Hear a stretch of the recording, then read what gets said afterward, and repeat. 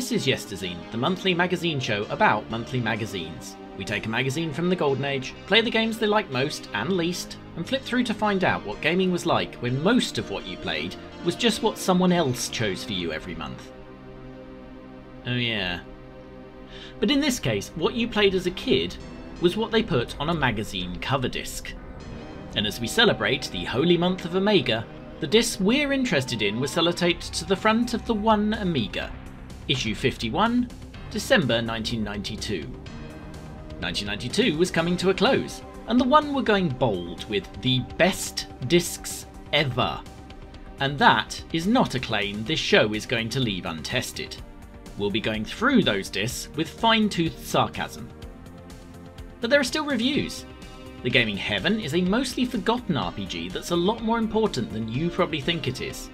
And the Gaming Hell seems to have wandered in from a magazine 10 years older than this one. But if we simply dismissed games for being old, this would be a much easier show to write. We'd probably have time to go on a nice city break. After last month's death of the Dreamcast, we're joining a machine in its prime here. This is a hugely packed issue of the One with a massive review list. There's reviews of cover disc stars McDonald's Land and No Second Prize, both all-time leaders in their genres. But in addition, new this month was Tengen's arcade game Rampart, top movie license Lethal Weapon from Ocean, well-regarded strategy classic Campaign, Japanese classic platformer Bonk, aka PC Kid, aka BC Kid, Nigel Mansell's World Championship, the first in the long-running Premier Manager series, Virgin's flight sim Reach for the Skies, and one of my personal Amiga favourites, Bill's Tomato Game, a charming puzzle game from Lemmings publisher Psygnosis. But none of these famous games are our top scorer. I hadn't heard of the game that was, and I suspect maybe neither have a lot of you unless you really know your RPGs, because it's US Gold's Legends of Valour. Chances are you won't even know the developer, conversion specialist Synthetic Dimensions, either. Even under their previous name, Dimension Creative Designs, where their one enduring legacy is Corporation alongside Core Design and Virgin. The impressive early 3D of Corporation is the clue though, because Legends of Valour is an early attempt at the kind of thing that would these days have an Elder Scrolls badge on. It's a 3D RPG set entirely within the town of Mitteldorf. Despite its name, German fans of the show will be surprised to find out it's a really big town, with a mile square above ground and nearly 40 miles of underground tunnels containing a huge number of characters. It's also opaque at first. The game menu contains no useful text, and it takes me quite a while to start, whereupon we immediately meet this lovely gentleman who tells us to go to the local pub. For the time, this 3D is astonishing. There's a really good sense of place in a city that already looks rather nice and moves incredibly well. A bit of poking at that pub tells us our cousin wants us to go to another pub, presumably for some sort of intervention regarding his alcohol problem, but also advertises us the old cheat line. Quite apart from the immersion breaking, making that literally the second thing you see in the game also tells me this is a game where I'm going to need to go back and read a lot more of the manual, not least to try and deal with that epic control panel. Before I do though, I decide to see how much I can see around the town, and it's already a nice place to be. If anything, it's running too quick on this Pi 400 powered hard drive installed copy. I haven't heard any sound either, so I assume something is a little bit broken, given the game credits game's legend Ben Dalglish for at least part of its sound. And then I get arrested for looking suspicious. I have no idea what I did or where I am. Is this a driving while not white simulator or something? It provides a good break to do what Amiga Powers Review says never to do. Play it on an A500 with one disk drive, to at least check what that's like. That's an easy question to answer. It's only a 4-disc game, but I have to use 3 of them to get to the main menu, and make 2 more swaps to get to a point where I'm allowed to make any control inputs on a standard A500. I've still heard virtually no sound of any kind until what sounds like a couple of explosions in the distance. I walk forward to go to the pub and have to make another disk swap. If you'll excuse me, I'm going to go plug in another 3 virtual drives and try again. In the meantime, I think I'll have a read of the manual, which might take a while because I have just noticed my zip has 7 PDFs in it. The Amiga version has a manual, a letter from your cousin, an Amiga quick reference card that has more words in it than an EA Sports license agreement, and another card essentially entitled "Shit, we forgot these things about the Amiga version." I discovered I'd missed an entire character creator, but more importantly a map, and some excellent scene setting, including a very well written manual, including a section which is essentially fantastic beasts and where to be transphobic at them. Although it's not comprehensive, it's missing the entry for your mum for a start. The map too brings home this is a proper open world for the time, a generation before that was especially common, and makes the point you can go into almost every building to find out what's what. This thing is comprehensive. It encourages you to be as well, occasional random arrest notwithstanding, because as the manual even points out, virtually no one is going to try and attack you without a reason. So there's less of the normal open world problems of a Skyrim or even say a Horizon, where half the NPCs in the map will attempt to rip your face off if you so much as look at them. Another place this game pushes the genre is that it works a lot like Fallout 3's survival modes. You have to eat, you have to drink, you have to sleep, and if you don't do these things it's going to be very bad for you. Legends might be a game before its time really, and I think the one in AP spotted that.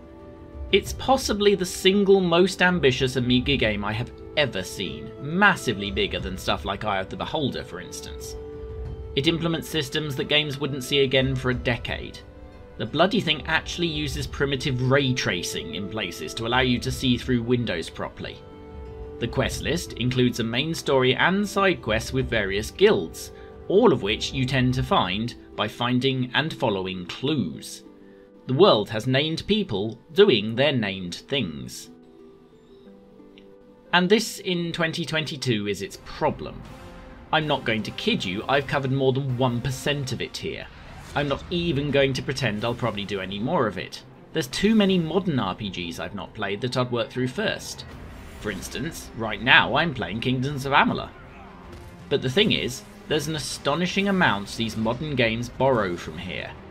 If you're an RPG historian and didn't play this, I feel that would be like not playing Manic Miner for platformers, or liking modern point-and-click adventures but not playing the first King's Quest. If that's you, you should look. For everyone else, it has the classic problem. Everyone who stole its ideas did so with more time to think, and more tech to do thinking for you. The reviews of this varied more than you'd think. The One obviously loved it, and even Amiga Power called it the coming of age for the concept of an Amiga RPG. Amiga Action though, both in their traditional review format and when their RPG specialist looked at it a month later, savaged it. They considered it overwhelming, and I get that, it certainly is for me in 2022. They criticised the price, and at £40 it was at least £10 more than most Amiga games. And they also say an A500 can't handle it. I disagree there. Yes, there's a lot of swapping without an external drive, but the actual game appears to run very well despite all of its innovations and scope. If we look at Elder Scrolls Arena, running with a heck of a lot more power behind it on a PC 2 years later, it's not dramatically more impressive, although the larger screen is welcome of course.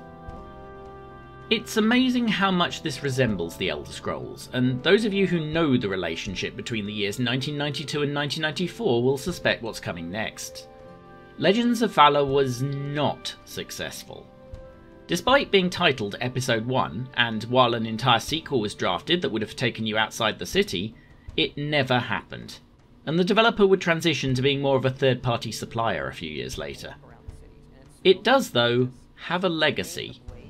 This chap is Todd Howard, a producer on Elder Scrolls since the start, and director of both Skyrim and Fallout 4. Let's see what he has to say.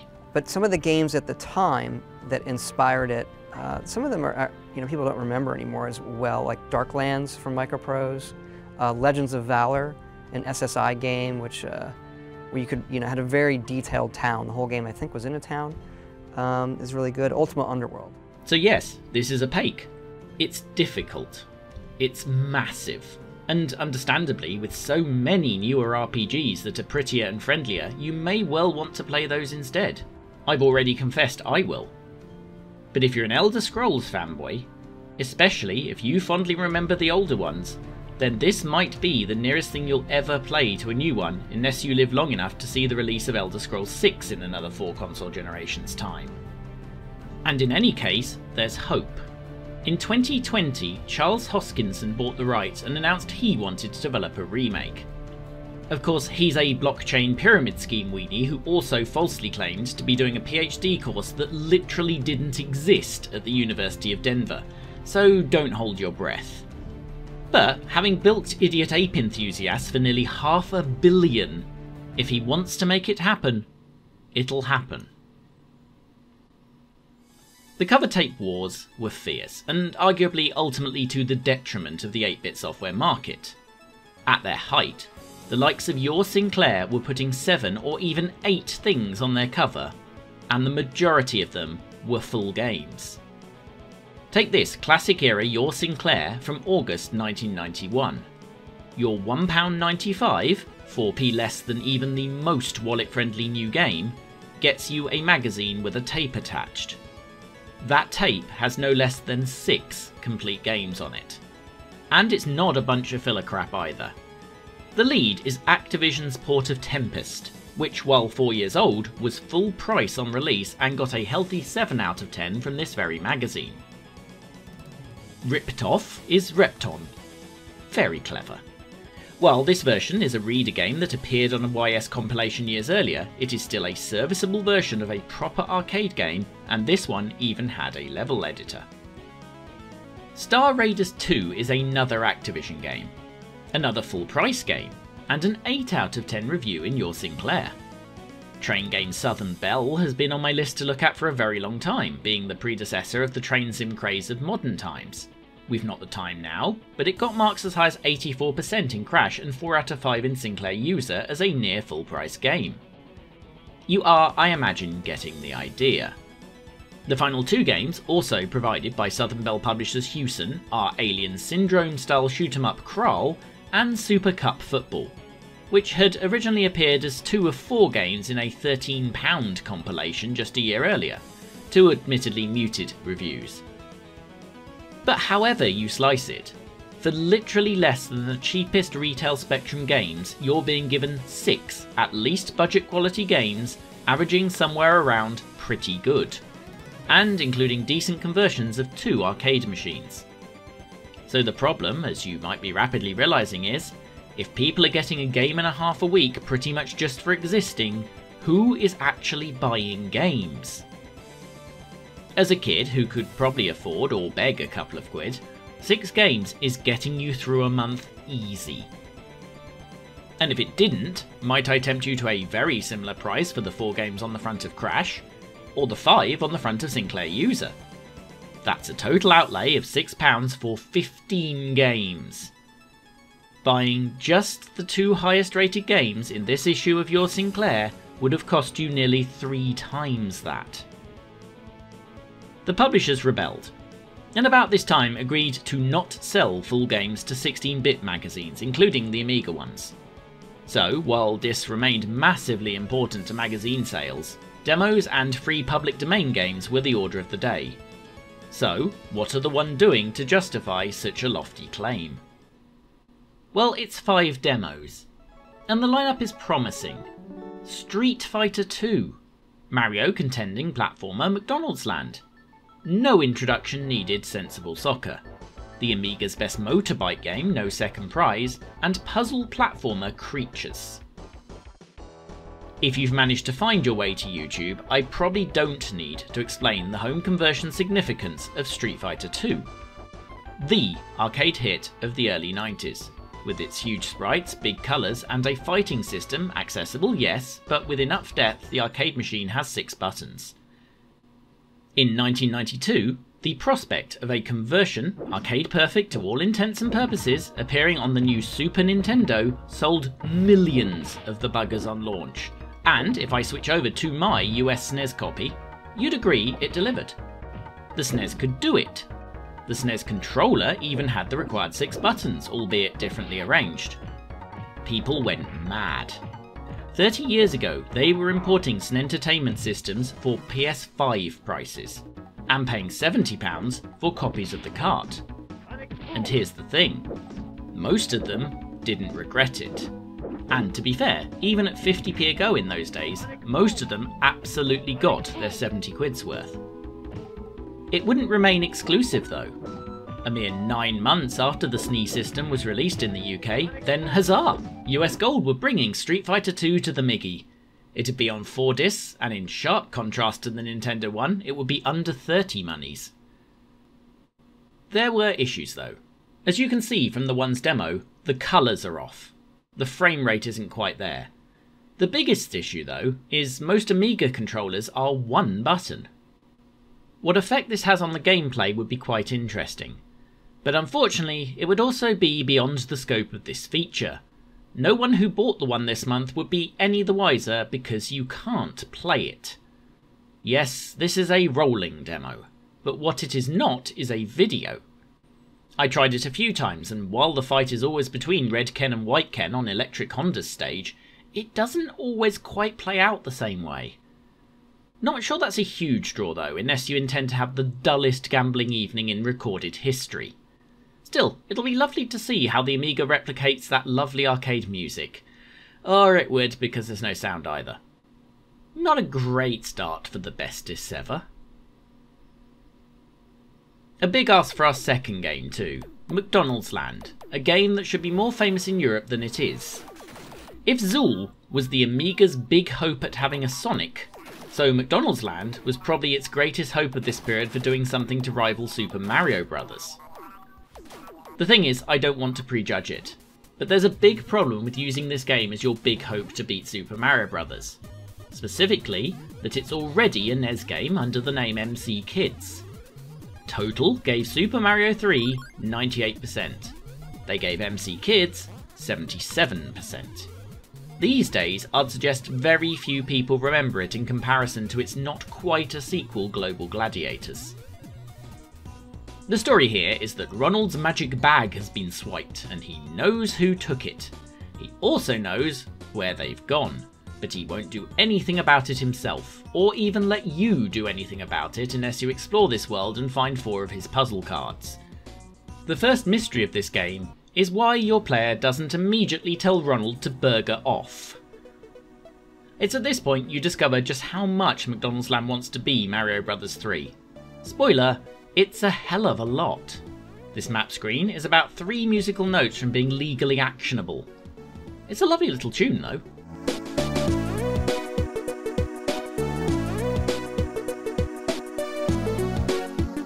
The gameplay is quite a bit different. There's no costumes here, but blocks which can be thrown at enemies and occasionally have other uses, such as filling in these blank spaces to create new platforms. As a game that uses up to jump, it was pretty awkward at first, so if you're on an emulator, as I am for these demos, I suggest you cheat like I did, and mapping up to another button on my Sega Saturn joypad makes this immediately about 5,000 times more playable. It's a decent sized demo this. You've got the whole first world and all these levels representing a full 1/6 of the game, and it's all here. We're not quite here to review the game, but suffice to say of course this is about as comparable to Mario Bros as Zool is to Sonic, but it does have its own charm. Forcing you to explore the levels and make use of the terrain, such as that spinner block, is something Mario didn't really have, and the designs are often pretty interesting. The music continues to be considerably more varied than you'd expect for a half-disc demo of a game that runs quite happily on an unexpanded Amiga 500. I also appreciate it doesn't ask you to collect every single possible puzzle piece to progress, especially because I found 5 of the 6 in this world and I can't remember what level it is I've missed one in. Still, you're able to play this entire first world, and that's exactly what you get, because on my admittedly fake A500 here, it hangs the second you take the cards back to Ronald. That said, I'm going to come back to this, not least because I seem to have acquired that NES cartridge at some point. It's not Mario. Of course it's not Mario, but it is interesting. The one gives it 90%, but I think that just tells you the Amiga needed this. The 77% from Total? That's probably about right. Sensible Soccer is more interesting, because even at the end of 1992, it's not a new game. Sensible Soccer had been released 5 months earlier, getting a 93% from the one, and the review conclusion every other football game is redundant as of now. Which is a little unfortunate given that there was a demo of noted other football game, Striker, on the cover of that very issue. Speaking from the perspective of 1992 though, he is absolutely 100% right, and you can shut up about Kickoff right now.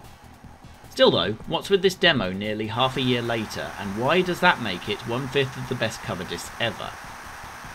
The answer is to be found in the news section, because it's easy to forget now that while excellent and fully deserving of its score, the original Sensible Soccer wasn't perfect on release, or, if you're unkind, even finished.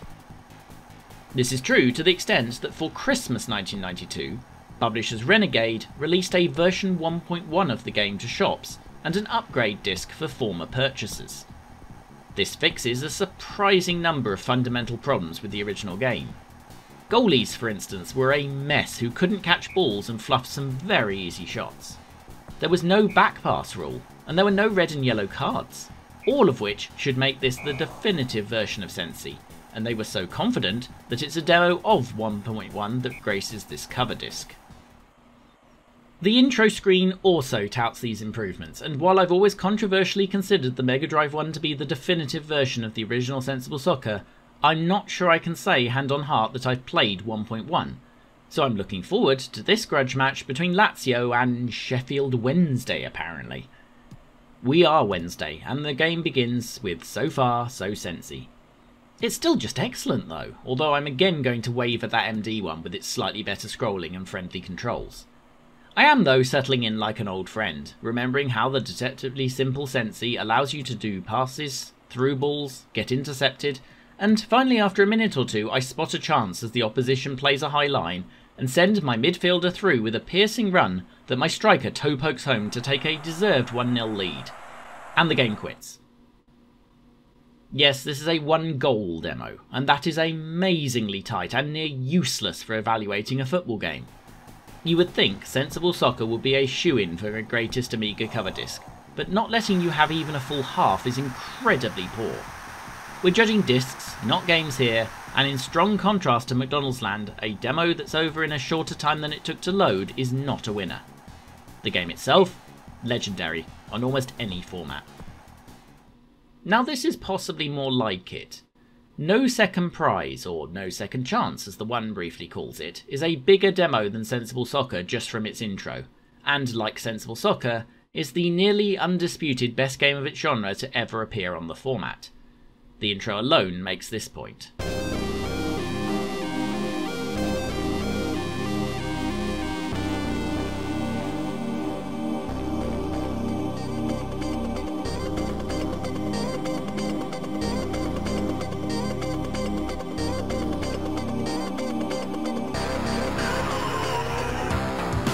Plenty to do here too, with racing and training modes at multiple tracks to explore, with 1, 0 or all the possible opponents as well. The full game's welcome customization options remain too, for both gears and, much more importantly, mouse sensitivity. And this is a fully mouse-controlled game, which makes perfect sense. Move the mouse to lean left and right, with accelerate and brake on your 2 buttons. It works very well, and none of my problems with the game are to do with the control scheme. I say this is the best of its genre on Amiga, and while I stand behind that, the only real competition comes from an ancient conversion of Super Hang-On that you would not want to play on this format anyway, and from Red Zone, which we saw right back in episode 1, and which just isn't as slick on stock hardware. The main reason I don't offer Sensible Soccer level praise for this game is it makes 2 bizarre decisions, one of which is in this demo. Drone bikes. Drone bikes everywhere. Even if you turn off all opponents in training mode, there are drone bikes getting in your way and meaning you simply don't get to train. If you're going for a lap time, you'll get one right where you want to be turning in. If you're racing other bikes, those will magically avoid them, but you won't. And if you tap a bike of either drone or competitor form, they won't move at all, but you'll slide to a stop before you can get going again. It's a mad decision, and leaves you with a non-arcade game that acts like an unfair arcade game. It doesn't have the physics for arcade lovers, but anyone who actually wants to race is going to find that drone behaviour exhausting and irritating, especially once you graduate to the full game and find obstacles strewn over the track in places for some reason. Again, only really affecting you. Still though, when NSP clicks, it clicks. I could have spent hours time trialling this one if not for those drone bytes, and I don't mean age 12, I mean now. As a demo with multiple tracks, all the riders and a proper race mode, this is a stonker. Creatures claims to be a bonus game, but exactly what that's supposed to mean I have absolutely no idea. It appears neither on the front of the magazine, nor in the disc pages. Does that mean it's not supposed to count towards the best discs ever? Or is the presence of an extra freebie on your disc of freebies supposed to be a reason they're the best ever? Nonetheless, it's on the disc, even as an even freer B, so we're damn well going to play it. Although not without trepidation. It would get 69% a few issues later, and Amiga Power would give it just 20, although experienced Yesterzine viewers have already guessed the reviewer there and made certain probably correct assumptions. Creatures, though, comes to us from the Commodore 64, where it saw marks as high as 96% from Zap. But of course, that was 2 years earlier, less than half the price, and with less competition. If we were doing that issue of Amiga Power today, we'd be doing a full review, because that 20% is the lowest scorer by a staggering 58%, behind, ironically, Zool. And if we were doing that, then we'd have to compare the two versions to find out what the crap is going on here. But, since we're just looking at the discs, let's just see if this demo is fun for the time it lasts. So what we have here isn't really the game. It's one of the sections that occurs between levels where you have to puzzle your way to figuring out how to save one of your friends. And it's confusing as heck, to be honest. I actually have the right idea pretty much already. I need to get up there and push the rock onto the seesaw with the cannonball.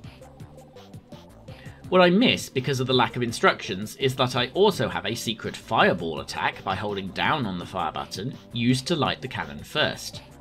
And also that you can actually get up on the right, despite it looking like you should do so on the left. The controls are so unbelievably awful that I only figured that out from the second walkthrough I read, that explains further than the phrase, "get up to the top."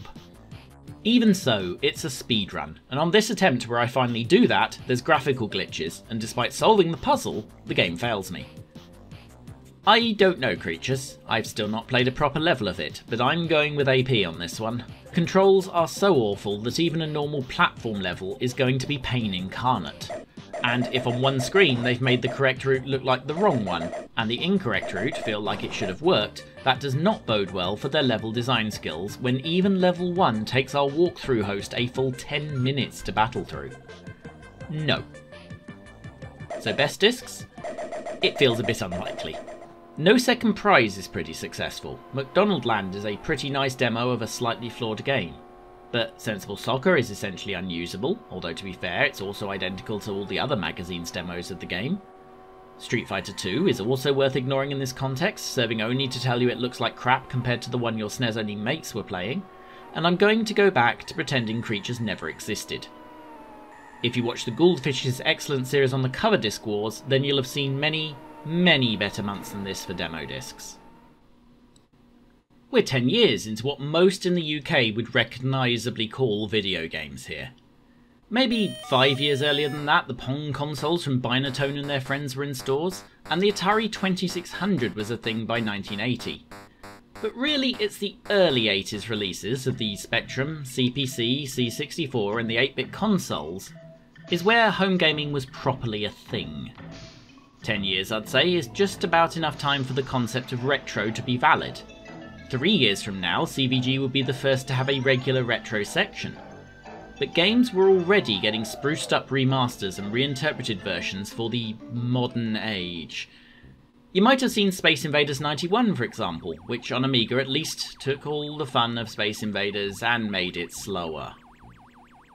What I'm getting towards here is we've got another example. Breakout, the classic bat and ball game, is 2 years older than even Space Invaders. It's simpler too, being literally the hitting a ball against your garage version of Pong's tennis. If the bricks in your garage disappeared when a tennis ball hit it anyway. In 1979, Blockbuster, essentially a version of Breakout, was the world's first handheld cartridge game, being packaged with the MB Microvision. Before Tetris came along, Alleyway was the game that filled that slot in the Game Boy's initial launch, advancing the concept with the power-up system I believe first used in Taito's Arkanoid from 1986. The Amiga is one of the few contemporary machines that didn't see a port of that, but it won't surprise you to know every amateur software writer had produced one at some point.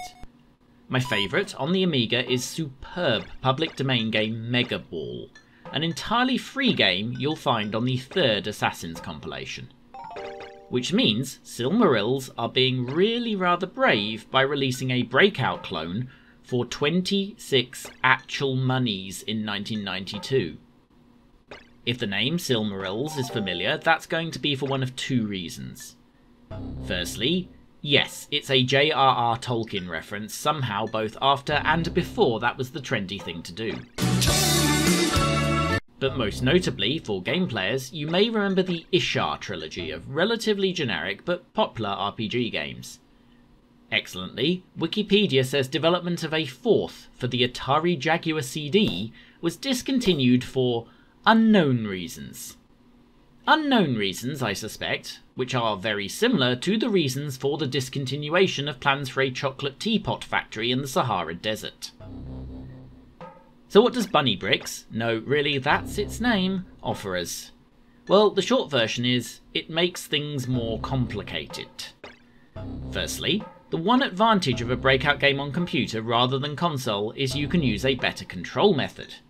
A mouse is great. You can move across the screen exactly as fast as you need and position your bat exactly where it needs to be to get the correct angle for the next shot. It's brilliant. It's why Mega Ball is brilliant. So naturally Bunny Bricks doesn't do that, this is a joystick control only game. And before I even start a proper game, let me just show you how well that goes. With tapping versus holding, you can just about construct two methods of traversal. You've got sidestep, and what I can only describe as panic mints, with a walking animation apparently consisting of drawing a bunch of frames and then getting the game to play them in a random order. The fact we're even talking walking animations is important, because you are no longer some anonymous bat, you are a rabbit holding a baseball bat. An idea so strange in a Breakout game, I wonder if this all started with someone at Silmarils misreading their original briefing document and then being too stubborn to admit it for the entire development process. Instead, you have to hit the ball in order to move it, which confused me at first as I couldn't see any way to move said ball other than straight up. Certainly, shuffling one side or the other doesn't do anything, except reveal that you can get hit in the head and lose a ball, which also stuns you long enough it's a real effort not to lose a second. What I realised, from a combination of reading the manual and realising I remapped my joypad to play McDonald Land, is that hitting straight up is achieved by pressing up on the joystick, not fire. If you press fire, you also need to press left or right in order to direct the ball. Excellently, the manual has the control scheme reversed, which doesn't help at all. Even so, I really can't see how to properly direct the ball. It's obvious in a traditional Breakout game that the very edge of the bat sends it off almost horizontal, a quarter way across left diagonal, and the very centre straight up. With this I don't get the positioning at all, and you end up just moving as little as possible thanks to the awful controls, and just choosing left or right according to whichever direction has the most blocks. It doesn't help that, rather than being a nice open area like in most games like this, there's some oppressive walls sticking out into the area, and a good proportion of the time I'm just hitting the ball off them rather than anywhere that might be in some way useful. It turns the thing into a case of tedious survival, where you're not in control of your own destiny in any meaningful way. Through sheer persistence I beat my way through to level 2, and in doing so get a couple of glimpses of what they're going for. Exactly once, a panic dive across the screen works to retrieve a ball that looks lost, and that was great, although of course a situation that would have never arisen with mouse control. Level 2 is where I meh quit, which is like a rage quit but without actually caring. The level is absurdly restrictive. You can't get to any of that right hand section until you clear the narrow left one, which is itself protected, and even if you did, the opening to the bricks is small. This would be difficult in a game with controls, but here, no. And what doesn't help is that if you fail, you can't continue or even restart. You have to load the high score table, then load the title screen, then load the level intro, then load the game. It's well over a minute to have one more go, and nothing will kill an arcade game like that. Except, you know, being awful. On the back page, It's your boy, Jimmy Two Pumps, telling you to ring that bell. Haven't even said anything yet, but ring it anyway. That's how cool my stuff is. Well, no it's not. It's Super Jimtendo, Earth's most entirely serious YouTuber. Learn how to get extra money by grading your used video games at home, instantly turning them into million-dollar auction candidates, assuming you own the auction site, and get one of your mates to fake buy them. Or find out how to be instantly successful on YouTube, although I notice Be Advertised by the internet's 5th most popular magazine retrospective show is not on the list for some reason. And whisper it, and don't tell him I told you.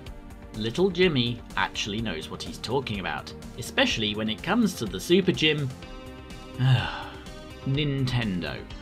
Videos like 10 awesome SNES games under £10 are genuinely excellent, and not just because I'd already bought most of them. Everybody likes Desert Strike, Jungle Strike, Urban Strike not so much. Here we have got Desert Fighter, one of the last sort of System 3 games. They didn't foray that much into Super Nintendo. But it's Desert Strike on Sonic speed. You're a jet fighter blowing up things in the Gulf. It's the same as Desert Strike, but faster paced. So go subscribe. They're short videos, and what are you going to do otherwise with your 3 minutes? Download a car? And while you're there, go do all the things with this channel too. It makes YouTube notice us, and what will I do without this sweet, sweet validation? Probably go into a deep spiral that ends with me playing Rise of the Robots again. And no one needs that. See you next one.